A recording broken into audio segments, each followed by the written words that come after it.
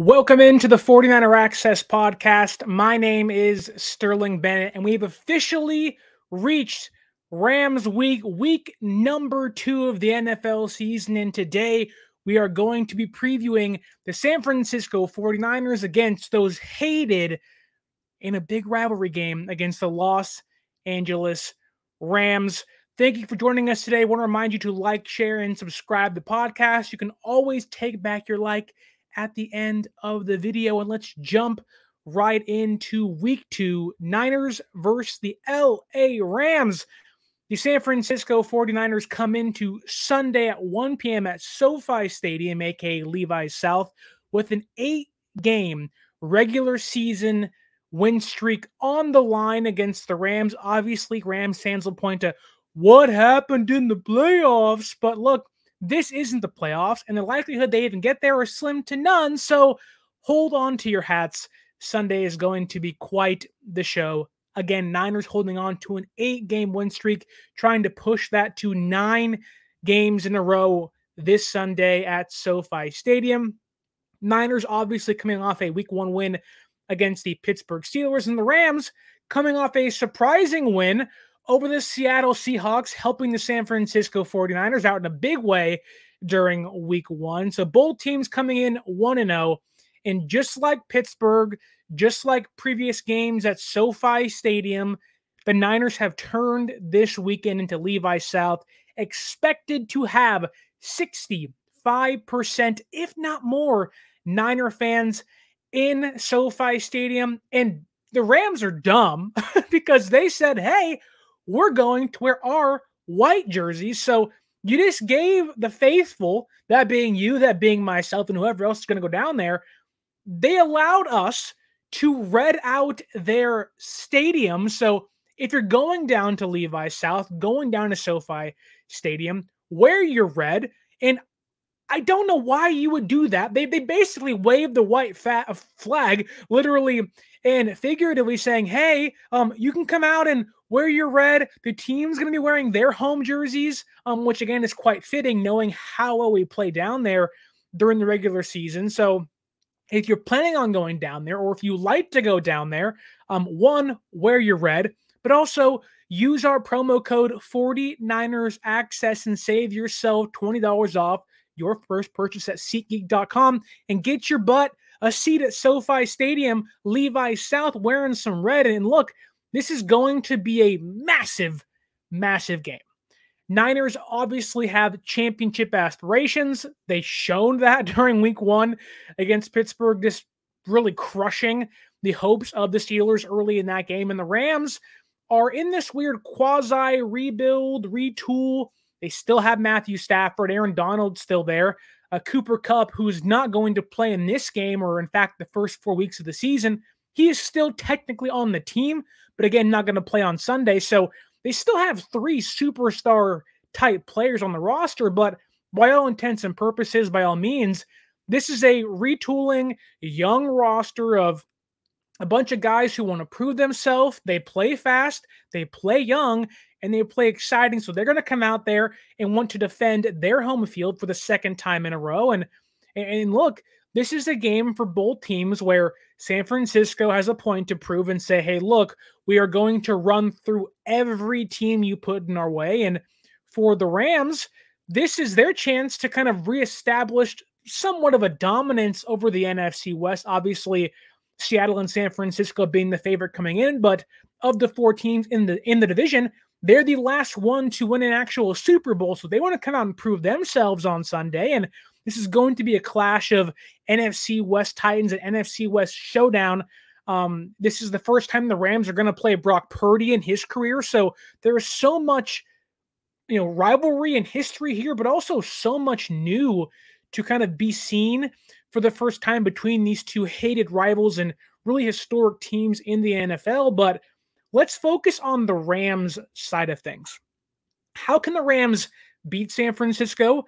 How can San Francisco beat the Rams? What are their strengths? What are their weaknesses coming into Sunday against the red and gold of the San Francisco 49ers? And if you're going to point to anybody to begin, just like Mike Tomlin last week, Sean McVay this week. Again, just like Tomlin, one of the best coaches in football, someone who we can point to and say they've won an actual championship. They've been to, or Sean McVay has been to 2 Super Bowls, winning one, unfortunately, at the victim of the San Francisco 49ers during the NFC Championship game, which I'm sure still haunts us to this day. But he's won something. And for a coach that looked like he may be on the outs, wanting to retire, he's found a fire again and has this team ready to go. They're 1-0 on the year. And Sean McVay should have this team ready. Now, again, we know the history between McVay and Shanahan. They don't dislike each other, but it's definitely a friendly, little big brother rivalry between Shanahan and McVay. And, Shanahan's dominated so much in the regular season. McVay wants to kind of uppercut him and kind of get him back and end our current streak of 8 straight wins.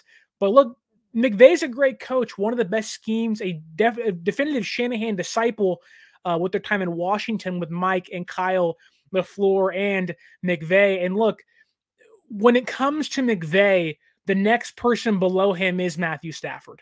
Matthew Stafford, and again, it does feel like that San Francisco and the Rams have so many ties where Shanahan and Stafford, Shanahan wanted to acquire Matthew Stafford before drafting Trey Lance and didn't get him, and we know what happened afterwards. But Matthew Stafford is one of those players where he's really streaky.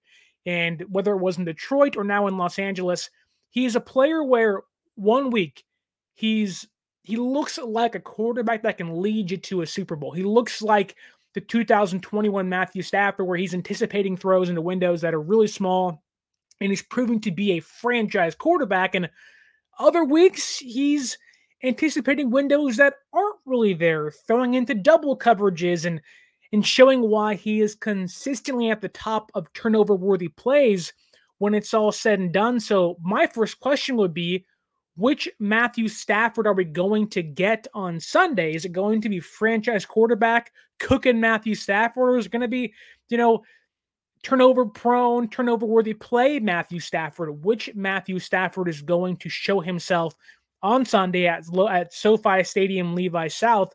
And one thing I point to is that Matthew Stafford against the Seahawks last week, he was eating up Seattle over the middle of the field. 6 for 8, 81 yards. I mean, Matthew Stafford was essentially running a very Niners-like scheme, which makes sense. McVay and Shanahan very similar in how they like to call plays, but Stafford is a player that we've yet to see this from Brock Purdy. Well, Purdy's been an amazing player so far. Stafford is, he can be the only reason the Rams win this game. And I do think for their offense, he is their only shot and chance that if he's not perfect, if he isn't having an A+ Matthew Stafford day, the Rams have no chance.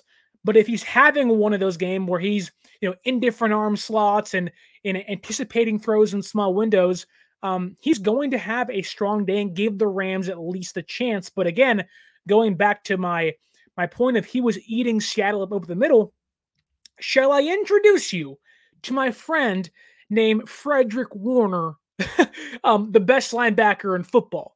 Shall I say hello to my friend Dre Greenlaw and even someone like Talanoa Hufanga, who are dominant, and especially Fred Warner, over the middle of the field? Fred Warner is the best coverage linebacker since he was drafted when it comes to covering and guarding the middle of the field. Stafford is not going to be able to cook and really eat San Francisco alive in that area. The success there, if he has any, is going to be minimal, especially knowing that Cooper Kupp is not going to be on the field.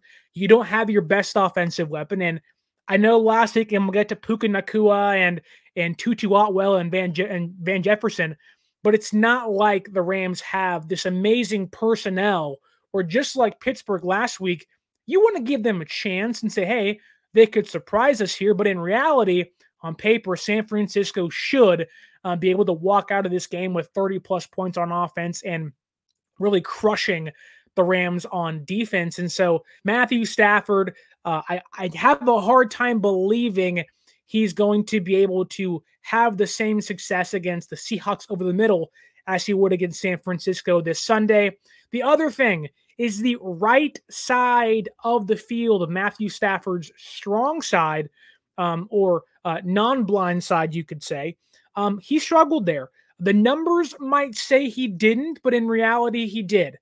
6 for 11, under 50% completion percentage or close to it, 126 yards, but in actuality, he had one big play for 44 yards. And again, those stats aren't abysmal. They're not awful, but I do think you were taking a Seattle team that didn't have their number 2 cornerback in Devon Witherspoon, that has a young secondary trying to learn a new system.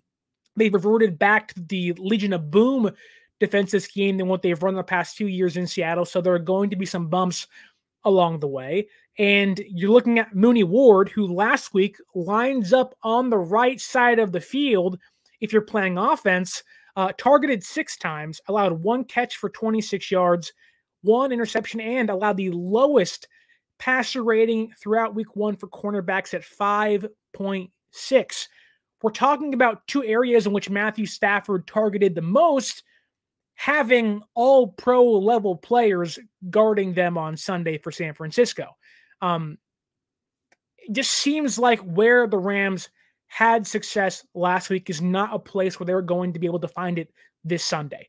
And unfortunately for the Rams, they don't really have any other strengths. This team is not a run-heavy team. Cam Akers had 22 attempts last week for only 29 yards. Now, he did score a touchdown, but Cam Akers had the worst yardage gained at negative 41 versus rushing yards expected. So what he was predicted to get was minus 41 yards. What he actually got, 22 attempts, 29 yards. He averaged barely over 1 yard a carry against the Seahawks run defense, which really isn't that great. And now he's playing against Javon Hargrave and Arik Armstead and Nick Bosa being back after having his first full week of practice. The Rams are not going to be able to run the football. And for Cam Akers, he is somebody, his rookie season looked really good. He looked like the next franchise running back post Todd Gurley in LA, but since then, he hasn't done much. He lacks awareness overall, isn't a good pass blocker, and really he's not a 3-down running back. He is someone you point to and say, first and second down, but if you're averaging just over 1 yard a carry, you can't be on the field. And now you're playing a better run defense in San Francisco. Why would anybody, Rams fan or not, have faith that Cam Akers can actually have an impact on this game and be successful against the Niners run defense? It just doesn't seem to be the case. San Francisco stymied and stopped and prevented Najee Harris from having over 50 yards last week. He's a much better runner. Jaylen Warren, same thing. Like, San Francisco stopped a much more successful, much more stout run offense in Pittsburgh than they're playing on Sunday against the Rams. Then you have Kyren Williams, their kind of third down back, 15 attempts, 52 yards, 2 touchdowns, much more successful of an outing for Williams than Akers against Seattle last week. He does seem to be more of their third down back and kind of the passing down back. He's a much better pass blocker and really, in my opinion, has much better awareness than Cam Akers. But here's the thing. We know here in San Francisco, in the Bay Area, the San Francisco 49ers defense is one of the biggest, mauling, aggressive style of defenses. You have players that want to tackle, that look to tackle. Yes, we know Bosa and Armstead and Hargrave and even Drake Jackson coming off a 3-sack day against the Steelers. Those guys are going to get theirs. But then you have Fred Warner's and Dre Greenlaw's, who's back at practice today. You even have players like Mooney Ward, who is one of the best run defending cornerbacks in the NFL. And I haven't even mentioned Talanoa Hufanga just yet. And even players like Lenore, they want to defend the run very, very well. And they pride themselves on doing such a thing. And Kyren Williams, he's small, not very elusive, and he's easy to tackle. He's not going to fight for extra yards. And so if you point to an area and say the Rams are not going to have any success where it's going to be on the ground running, which really wouldn't differentiate itself from every other Niners win against the Rams the past, 4 or 5 seasons here under the McVay and Shanahan rivalry.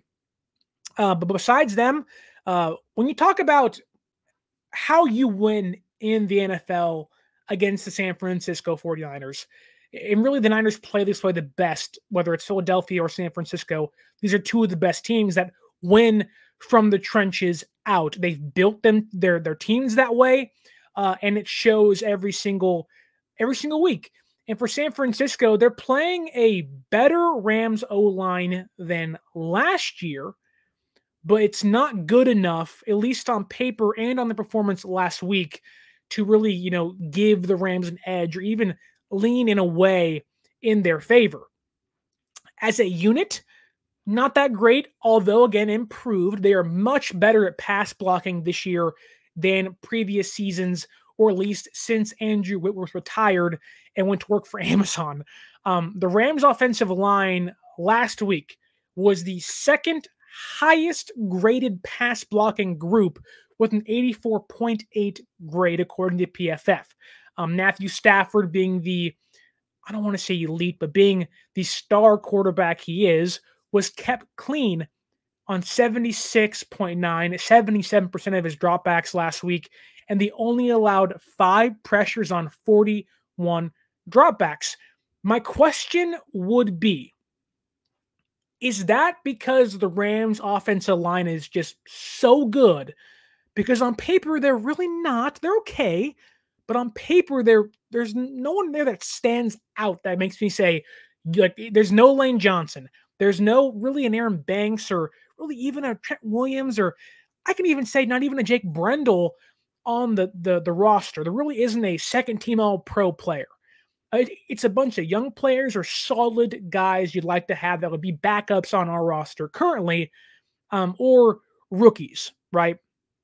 My question would be, is it because the Rams offensive line is so good or overperformed against the Seahawks, or is it the Seahawks pass rush isn't as good as they expected it to be? My likely answer would be it's the latter. The Seattle Seahawks couldn't get any pressure against the Rams, whereas San Francisco, while again playing against bad tackles, played against 2 really good guards in a solid center and had 30 pressures last week. And he had 5 sacks. This Niners defensive line, their pass rush, is not even in the same ballpark as the Seahawks. And by that I mean, while San Francisco is hitting home runs and doubles and triples, the Seahawks can't even make it into the field to play a game. The Rams offensive line, this is their obviously biggest test of the season, but I could argue that as a whole, the Niners played a much better offensive line last week and totaled 5 sacks and 30 pressures and 9 quarterback hits. So if you have to ask yourself, well, the PFF grades say this, I would point to and say, okay, and they played the Seattle Seahawks defensive line that couldn't get any pressures on Matthew Stafford. And we've seen the past, 4 years here in San Francisco, Nick Bosa likes to sack Matthew Stafford. And you're adding the best pass rusher on the open market during free agency in Javon Hargrave. He is much better at pass rushing than he is run defending, and he's already good there. You added a double-digit sack player to this defense. The Seahawks really don't have anybody that proven. A lot of young guys, a lot of players to move around and to figure things out as things go along, but San Francisco has 3 studs of pass rushers, and Drake Jackson had a career game last week. So I'm not buying into the idea of, well, PFF grades said this and said the Rams had a really good pass blocking grade. Play the Niners and call me.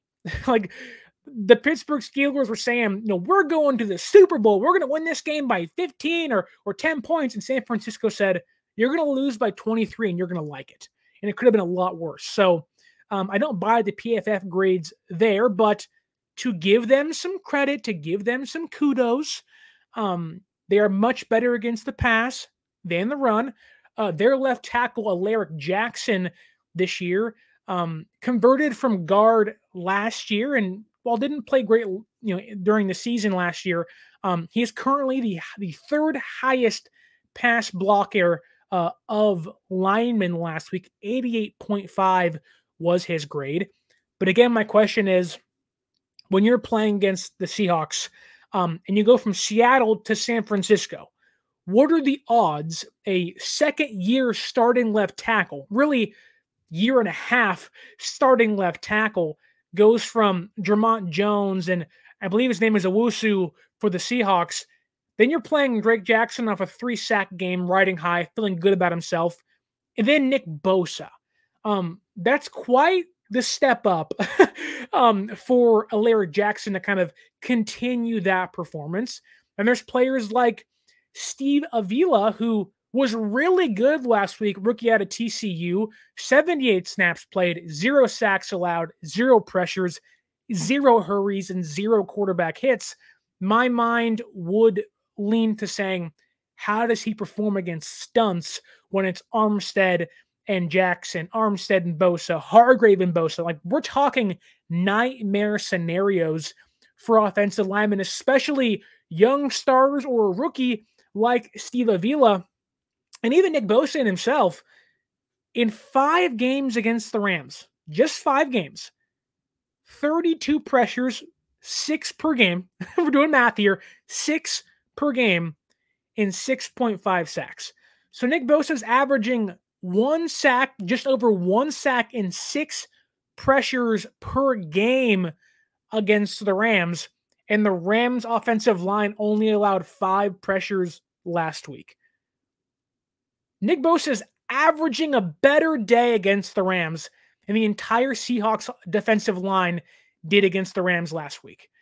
And we're supposed to buy into the idea that this Rams offensive line is much stronger, and Rams fans, and to give them credit, believe in this team. But I'm not buying into the idea that, oh my goodness, PFF said this and you play well against Seattle, so this must be true. Week ones are week ones. And the odds are that the Rams had a fluke week 1 over the Seahawks compared to San Francisco having a fluke week 1 against the Pittsburgh. Those odds are much higher for the fluke leaning in the Rams direction on during the season. So again, I want to give the Rams credit for the week they had against Seattle last week, but week ones are behind us now, folks. The Rams are not playing the same defensive line. They're playing a much more aggressive, attacking, and unified in the way they play defensive line with a healthier Nick Bosa or a much more prepared Nick Bosa, not on a snap count, and a very, what's the word I'm thinking of? A very confident Drake Jackson. And look, let's be clear here. The San Francisco 49ers against the Steelers last week allowed 7 points, got 2 turnovers, 5 sacks, 8 tackle for losses, 9 quarterback hits, and 30 pressures. And I'm not supposed to think they can't do the same, if not better, against the Rams? At least, yes, there were throws on the field Kenny Pickett missed. There are ways to almost negate a defensive line pressure, right? We've seen San Francisco do the exact same thing against the Rams. When Jimmy Garoppolo snapped his ankle in 2020, what'd they do? Screen passes, dumps off, quick passes, just get the ball out of Jimmy Garoppolo's hand and don't let the pressure get to him. The Rams are not that style of offense, and they truly only have one player that can do that style of game. And that one player that can excel in the areas consistently is not playing on Sunday, that being Cooper Kupp. And the other player being Tutu Atwell has had one really strong game in his entire career, but besides that hasn't done much. So the proven commodity is where you're going to lean to in these areas. This isn't the Niners were good for 1 year and the Rams are bad for 1. San Francisco has been dominating this offense for the past 4 seasons and should have had that one win in the playoffs. It's not like San Francisco has been outmatched or games have been close. The average margin of victory through their 8-game win streak has been 10 points, 2 scores. San Francisco has, by all means, been really the better team on all fronts against the Rams besides one game, albeit the most important one in the playoffs. But there are some players to look out for when it comes to the Rams. I don't want to just forget they have an actual offense. Their offense is their strength. Their offense, if it can find success in certain areas, can hang around at least for a little bit with San Francisco and at least make this game like 17-24 or 17-27. Like San Francisco is going to win this game. They should win this game, but you have to give credit where it's due. Players like Van Jefferson, Tutu Atwell, Puka Nacua, Tyler Higbee, Ben Skoranek. These are all players that can hurt you at certain times. They're not the most consistent players, and the odds Puka Nacua and Tutu Atwell have back-to-back career games I just don't think are very high. The Seattle secondary, we've seen Brock Purdy put up 40 points against it in the playoffs. Matthew Stafford, by at least historical context, is a much better quarterback than Brock Purdy. And I would expect a quarterback like him to put up big numbers no matter who's playing receiver for him. We've seen Matthew Stafford for the Lions put up 500 yards, 5,000 passing yards, albeit lose games in the process. But him not being the reason the Lions have lost games and even being the reason the Rams haven't lost games throughout his time as a quarterback in the NFL. So I would expect big numbers to be put up against Seattle secondary. Brock Purdy's doing that stuff, and some of you don't even think he's that good. So why wouldn't Stafford do that? But Puka Nacua, he's an excellent route runner. He plays faster than his 40 time. He really does specialize on the in-breaking routes, and McVay loves those. It'll be interesting to see who lines up across from him. Is it going to be Mooney Ward? Is it going to be Lenore? Is it going to be Ambry Thomas? Puka Nacua is not usually a slot receiver, so it's not going to be someone being Isaiah Oliver primarily, but Ambry Thomas got benched last week. Who is going to be lined up across from Puka Nacua? In my mind, if you're just saying, how would you line things up primarily, you have Mooney Ward on Van Jefferson, shutting him down the entire game, taking him out of the game. You have Lenore playing slot against Tutu Atwell, and then you let guys like Gibson and Ambry Thomas and even Ufunga on certain plays guard or help guard Puka Nacua. This is not an offense I point to and say they're dangerous when it comes to aggressively pushing the ball down the field, but Matthew Stafford is going to take shots. He took a handful last week, but again, this is not a receiving core I point to and say they're going to go up and get it. They're not going to play 50-50 ball with you, and if they do, it's likely not going to be successful against this defense. Tutu Atwell is much more of the slot receiver. He's fast, he's quick. If there was one player I am concerned about beating me, it's not Nacua, it's not Jefferson, it's Tutu Atwell. If the San Francisco 49ers play Isaiah Oliver at any point on Atwell, I'm going to be biting my nails because he is someone that can burn Oliver really, really quick. Atwell has blazing speed. We're talking elite level speed out of the slot receiver position. And if he's going to catch a football, he has a good chance of making something happen with it after the catch. I mean, we're not talking Tyreek Hill level speed, mind you, but we're talking really like Raheem Mostert style speed where he was just one cut and gone. Atwell's smaller than Mostert. I think he's even smaller than Tyreek Hill, but he is so freaking fast where if it's him and Oliver across from him, I'm going to say, can we get some help? Can we please get some help over there?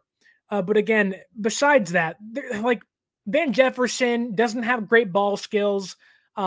He's playing on his contract year. He wants to have a big game. I don't think that's going to happen on Sunday. He's really that kind of the dig and post route runner, but He's not going to burn you downfield. Puka Nacua, a lot of over-the-middle stuff with him. And again, Fred Warner's right there. Hufanga's right there.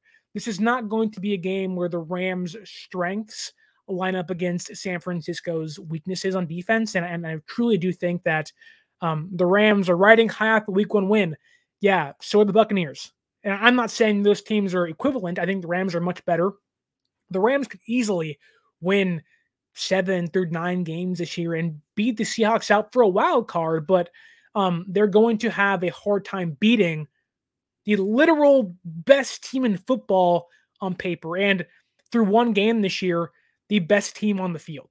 San Francisco has won, 9 straight games with Brock Purdy, 8 straight games with Brock Purdy as a starting quarterback, and that's not going to end on Sunday against the Rams, barring something insane happening. Then you have players like Tyler Higbee, which he's fine. I mean, he's not going to do much with Greenlaw and Warner and Hufanga guarding him. And the Rams cannot run the football. If you can't run, it's going to be, hey, Stafford, play action. Hey, Stafford, 5 wide and beat us.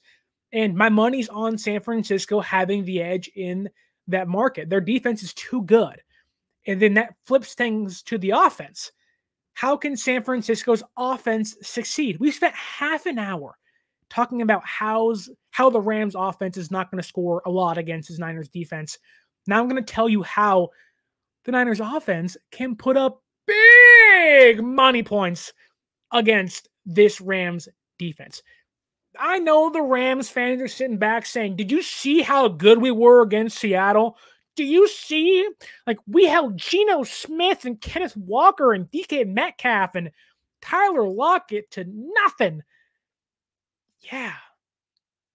And, like, the fact that as Niner fans, we're supposed to sit back and fear any team that beats another team that we literally beat 3 times last year, and then play a team we swept the previous year and have swept the previous 4 years and say, oh, I'm scared. It's like, no.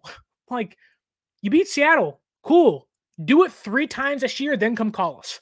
And it's not to say the Rams didn't play well. They did play well. But their defense is not great, led by Raheem Morris. It's a very Vic Fangio style of scheme, very quarters-heavy, split safety, but it's vulnerable against the run and everything underneath. We talked about how the Rams' offensive strengths do not match up against the Niners' weaknesses. That's almost the exact opposite for San Francisco. Our strengths, underneath stuff, intermediate routes, running the football, mind you, with Christian McCaffrey, that's the Rams' schemed weaknesses.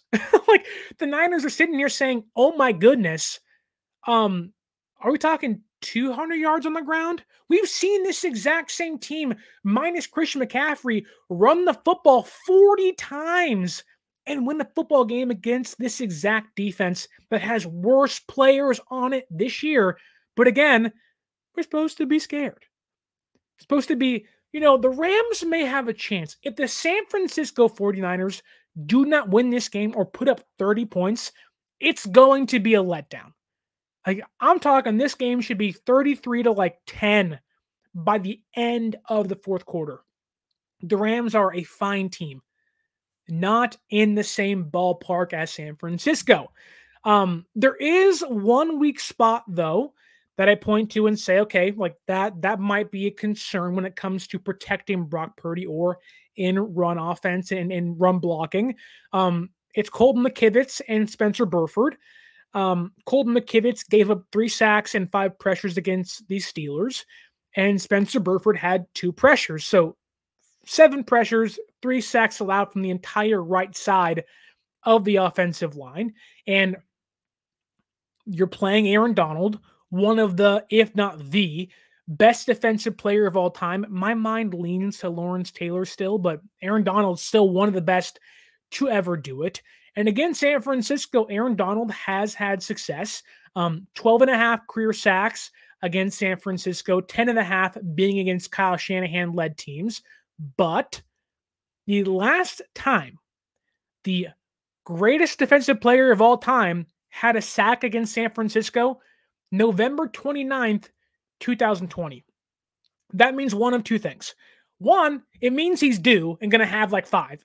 Or the other one being Shanahan knows how to avoid and almost eliminate Aaron Donald as a presence in this game. We have seen Daniel Brunskill body up and make Aaron Donald call him daddy. We have seen Aaron Donald say, Who? Who's that? Who's number 19? And then Deebo Samuel annihilate the Rams defense, which doesn't even have Jalen Ramsey this year at cornerback. And trust me, we will get to the secondary because, oh my goodness, they might be the worst group in the NFL. Aaron Donald last year, getting a little older, took a step back. Now, by all means, Aaron Donald's step back is still all-pro style defense, but he's playing with the weakest group he's had since 2018, 2017, before their championship run against the Steelers. I'm sorry, Aaron Donald is older, still really good, but not as good as he was the past couple years, and is going to be asked to do more. And the last time the Niners played the Rams with Banks, Brendel, and Burford, those 3 players only allowed 4 pressures. History leans Niners. On paper, leans Niners. Say it with me. This game, this year, is going to lean Niners. I don't get, Rams fans have every right to be. The media there too. I want to give them respect. They have every right to say, well, we have a better team than you think. Yeah, you might. Just not this Sunday. We've seen a very confident Rams team before come in and blow a massive lead against this offense led by a different quarterback without this running back. We've seen worse Niners teams win more games by 10, 15 points against better Ram defenses. And by all intents and purposes, through 8 games, we have a better quarterback now.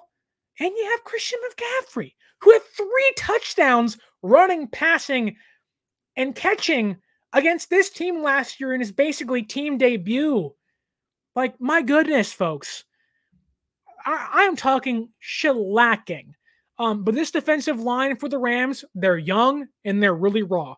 Byron Young looked really good against Seattle on Sunday. Again, not playing against Trent Williams or Aaron Banks, mind you. And Seattle has a fairly good offensive line. Abraham Lucas got hurt. He's pretty good at the right side. So it's not like they played against scrubs, but a Geno Smith-led offense is not that good. It's not that good. Whereas a Brock Purdy-led offense is putting up 30 points per game so far through his first 8 games.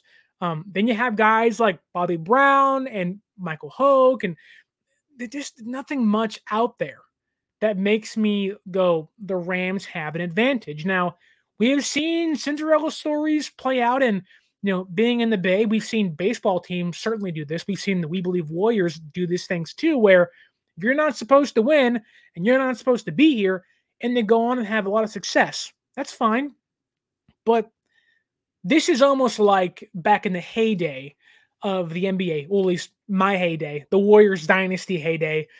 This is like the LeBron James-led Miami Heat and Cavaliers with Kevin Love and Kyrie and Dwayne Wade and Chris Bosh playing the Atlanta Hawks, who they swept almost every single year. That's what this is like, or the Raptors during that same time. This is going to be a complete quarter-to-quarter, just San Francisco, ground and pound, 14 points, touchdown, touchdown, touchdown. And if it's not that, I'm going to sit here and say, what happened? You should have killed them. But San Francisco's offense leads the NFL in EPA by a large margin after week 1.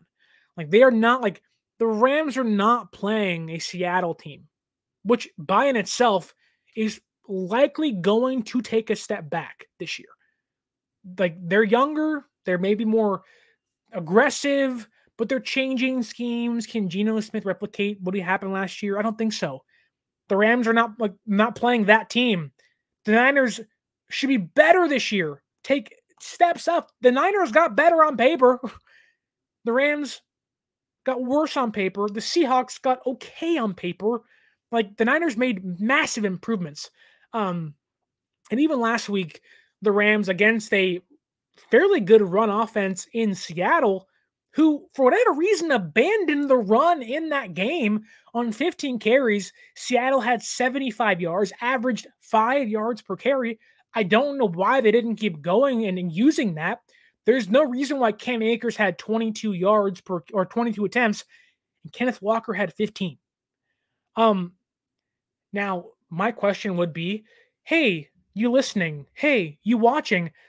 If the Seattle Seahawks, with a less efficient offense, worse run blocking, a worse quarterback, and a worse running back, had 5 yards per carry, meaning that 2 plays equals a first down, what is the odds they can hold back Christian McCaffrey, who averaged 6.97 yards per carry against the Pittsburgh Steelers? I'll sit here. I'll wait. Not very high. The Niners. I don't care if it's Christian McCaffrey or Elijah Mitchell or Jordan Mason or freaking TDP or Kyle Juszczyk. They should have success against the Rams' run defense. The Rams also, which, funny enough, they can't block the run and they can't guard the middle of the field. Kyle Shanahan's like, do these idiots know what I like to do?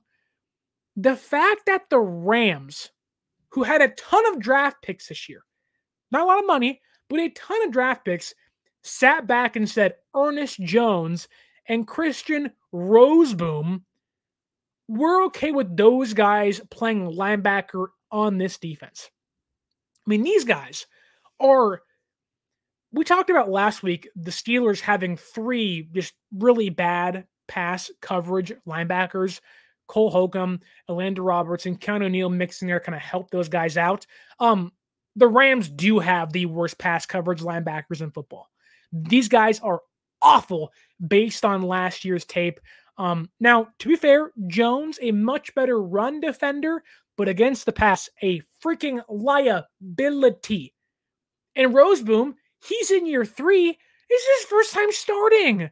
You are almost asking Kyle Shanahan to say, okay, we will live in the 15-yard range intermediate passing game and eat you alive. Like, come on. George Kittle, Brandon Aiyuk, Deebo Samuel. Like, oh my goodness. The Rams, like, I've seen Rams fans on Twitter be like, these are the keys to success. Matthew Stafford plays amazing, 50-50 quarterback, is throwing up deep passes left and right, chews the clock out. How can you chew the clock out if you can't run the football? How can you hit deep passes over the top when you are not going to likely be able to hit passes over the middle? Like, the Rams are almost going to have to be reliant on the home run ball in this game because they're just not going to be able to move the ball consistently. And again, for 2 weeks in a row, we pointed to defenses that, have, or the Steelers have a really good defensive line that has 2 amazing edge rushers. The Rams have none. The Steelers, Cam Hayward, who got hurt and hope he gets healthy, but have a pretty good interior defensive line. Now, the Rams have Aaron Donald, but that's 1 player of 3. Now, you can double team Aaron Donald, and the rest of those guys are not going to beat our offensive line 1v1. It's just not going to happen. And if they happen to do it, you just put Kittle on the inline tight end and say, okay, now go stop Brandon Aiyuk. You can't. Oh, Deebo Samuel. You can't. Christian McCaffrey. You can't. Juwan Jennings. You can't. The Rams defense, like, last week, Patrick Peterson said the Niners offense has tells, and Brandon Aiyuk cooked them. And Patrick Peterson, he's older, but he's not that bad. He's fine. He's a fine cornerback. The Rams cornerbacks, oh my goodness. How did they sign off on fielding this team? Like, they're physical and they play fast, like most young players like to do. They're undisciplined. They're going to rotate all these guys in and out. Darian Kendrick, he's going and can get beat over the top consistently. If Akella Weatherspoon plays, which, hey, DK Metcalf, you freaking jackass, why are you trying to hurt people? Like, what are you doing? Go on Twitter and find the clip, DK Metcalf cheap shotting Witherspoon on a play which they are nowhere near the ball. Suspend him. He's actively trying to hurt players. Play smash mouth, hardcore football all you want. There is no room in the NFL for cheap shots in an already physically tasking game. Get that guy on the bench for a week or two. It's disgusting, and don't do it. Back to this game. If Witherspoon does play, he's probably their best cornerback, and he may have the size to go up against Brandon Aiyuk, but Ayuk's the best route-running receiver in football. He does get the most consistent separation in the league. He had Patrick Peterson on freaking press coverage, and he got 5 yards of separation instantly in the end zone. There is no matchup that is a successful one for the Rams. And even a player like Kobe Durant, who I think Rams fans really like, who I do like, but he's not going to out-physical someone like Deebo Samuel, George Kittle.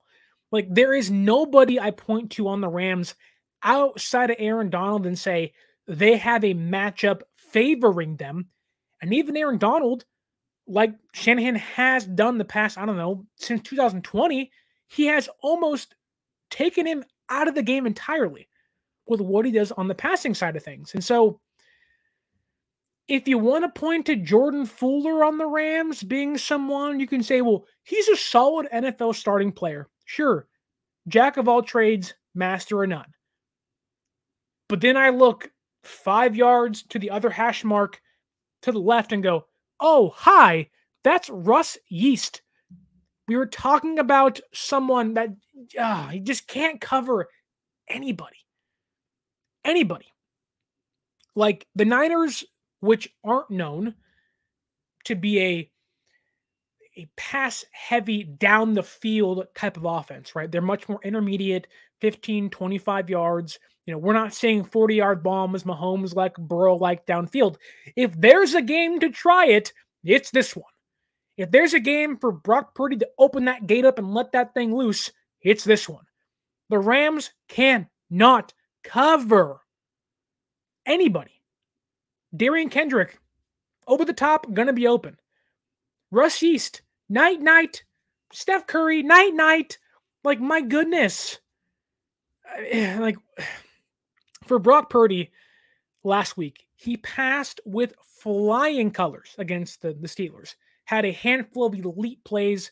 Some things to clean up, certainly, but we all left that game saying, oh my goodness, he's looking like the guy and looking like one of the top guys in the NFL. Playing a much, much better, much more prepared defense in the Steelers that has elite players in certain levels, Watt and Hayward and Highsmith and even Minkah Fitzpatrick. They have players on each layer of the defense besides linebacker. The Rams have one player on the entire defense you circle and say, stop this guy. Everything else, everyone else is basically a liability. I can't even talk because the words are so hard to say because I'm shaking about how much this offense can score against the Rams defense. I mean, Purdy had an A+ last week. He can have an A++ this week. We're talking about he passed the test against the Steelers.